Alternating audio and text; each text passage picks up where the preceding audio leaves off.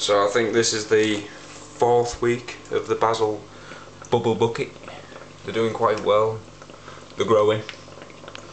Got a nice set of second leaves. The next leaves are coming through. They've been busy. The roots are actually white, but you can't see that. There you go, looks a bit better.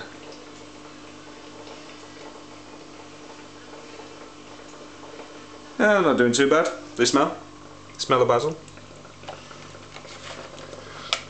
The air pump's on for around about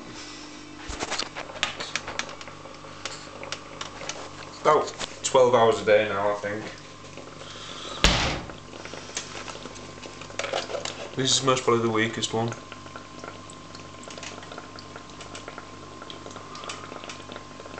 The pH of the water at the moment is a bit high. I still need to get some pH down. It's at 8.5 at the moment. Well too high. So I'll be going out and getting some of that.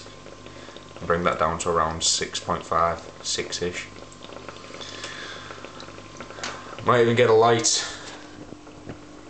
because they look a bit flimsy from being in a dark corner. So I'll sort that out too. See if they get any better. Right, I'll get back to you again in another week.